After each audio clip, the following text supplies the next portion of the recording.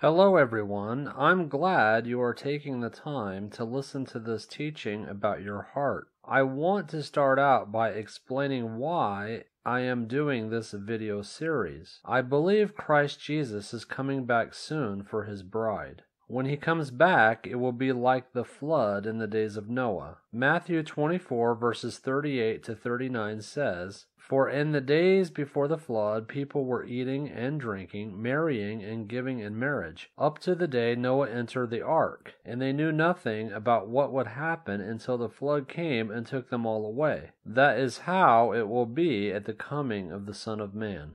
So why did the flood happen in the days of Noah? Genesis 6 verse 5 tells us, "Then the Lord saw that the wickedness of man was great in the earth, and that every intent of the thoughts of his heart was only evil continually." This is why the flood happened.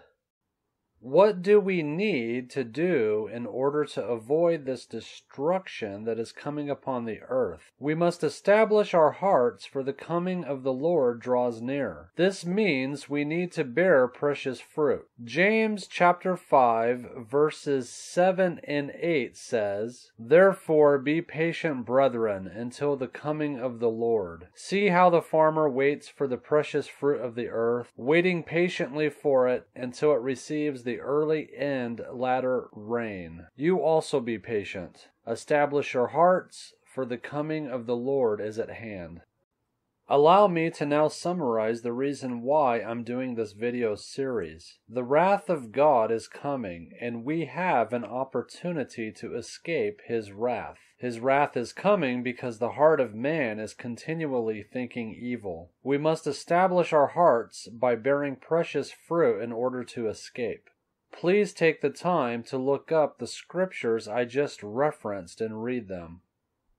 There are 4 conditions of the heart, and only one of them is suitable for the coming of the Lord. The other 3 are worthy of his wrath. In this 4-part video series, I will explain what it takes to establish the one heart that the Lord wants to see when he comes back for his bride.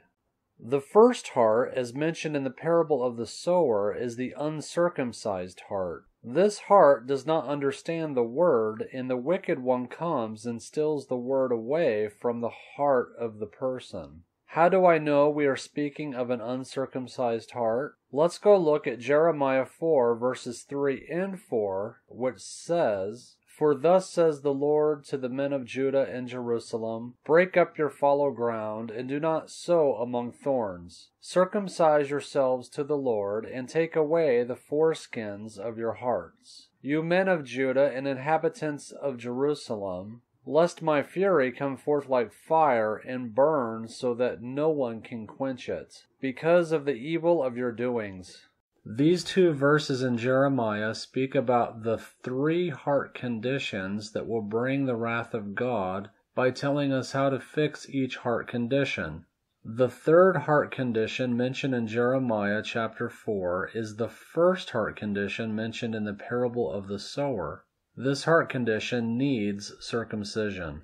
Deuteronomy 10 verse 16 says, "Therefore circumcise the foreskin of your heart, and be stiff-necked no longer." How does someone do this? Deuteronomy 30 verse 6 tells us, "And the Lord your God will circumcise your hearts and the heart of your descendants, to love the Lord your God with all your heart and with all your soul, that you may live." Some people have a theology that the Holy Spirit did not come to man until Christ gave up his life on the cross. If this was the case, then how can you explain Acts chapter 7 verse 51, where Stephen said to the Jews, "You stiff-necked and uncircumcised in heart and ears, you always resist the Holy Spirit as your fathers did, so do you." Did you catch that? You always resist the Holy Spirit as your fathers did. This can be difficult for some to grasp, but it is as simple as this.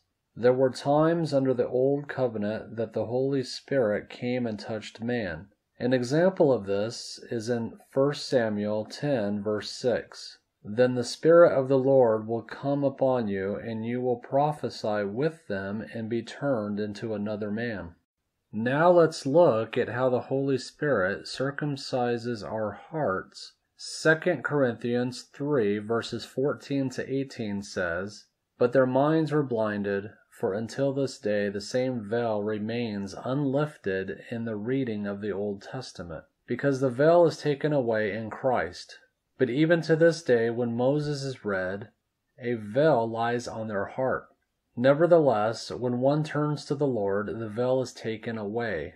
Now the Lord is the Spirit, and where the Spirit of the Lord is, there is liberty. But we all, with unveiled face, beholding as in a mirror the glory of the Lord, are being transformed into the same image from glory to glory, just as by the Spirit of the Lord." The veil on the heart is the condition of being uncircumcised. When one turns to the Lord Jesus Christ, then the veil is taken away by the Spirit of the Lord. Once this veil is taken away, then the person has an understanding heart. They will be able to hear and understand the Word of God. Colossians 2 verse 11 tells us, "In him you are also circumcised with the circumcision made without hands, by putting off the body of the sins of the flesh by the circumcision of Christ."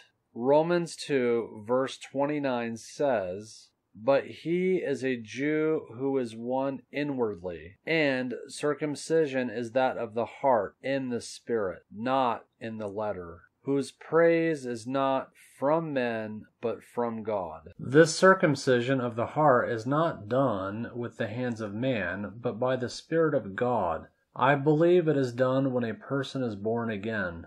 Under the law, a baby is circumcised on the 8th day after birth. I believe something similar happens when a person is born again. They are also circumcised in their heart. John chapter 3 verses 3 to 8 says, "Jesus answered and said to him, Most assuredly I say to you, unless one is born again, he cannot see the kingdom of God." Nicodemus said to him, "How can a man be born when he is old? Can he enter a second time into his mother's womb and be born?" Jesus answered, "Most assuredly I say to you, unless one is born of water and the Spirit, he cannot enter the kingdom of God. That which is born of the flesh is flesh, and that which is born of the Spirit is spirit. Do not marvel that I said to you, you must be born again. The wind blows where it wishes, and you hear the sound of it, but cannot tell where it comes from and where it goes. So is everyone who is born of the Spirit."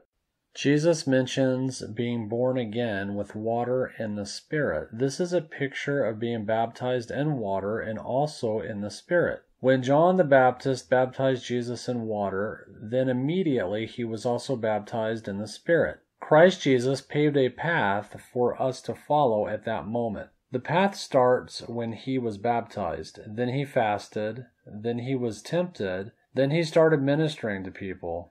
To recap, once a person believes in Christ Jesus and confesses him with their mouth, then the very next thing they should do is get baptized in water and Spirit.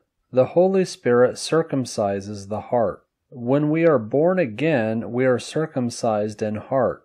This resembles a natural birth, then circumcision on the 8th day. 1 Corinthians 15 verse 46, "However, the spiritual is not first, but the natural, and afterward the spiritual." Once you have been baptized in water and in the Spirit, then your heart will be circumcised, because you have turned towards Christ, and the veil has been removed from your heart. When the veil is removed, then you will be able to hear the Word and understand it. Jesus tells us, "My sheep hear my voice, and I know them, and they follow me." Now that you know how to get past the uncircumcised heart condition, please take the time to become circumcised in heart if you have not already. I encourage you to bear precious fruit for the kingdom of God and be a wise virgin. The coming of the Lord draws near. Please watch the second video of this series in order to learn how to break up a stony heart.